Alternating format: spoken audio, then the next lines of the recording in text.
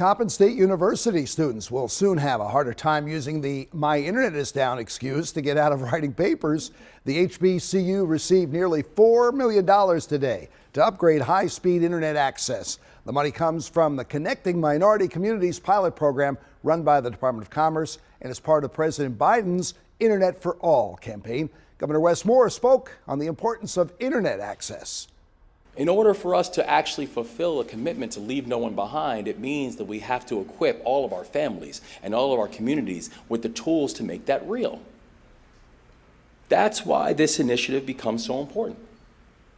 That's why promoting digital equity and inclusion, it's not only the right thing to do, it's an essential thing to do. And the money will help fund Coppin's Connect Eagle Nation, a project that will do things like give out laptops to those who can't afford them, start an apprenticeship in cyber studies, bring new technology to the Coppin School of Nursing, and do much, much more.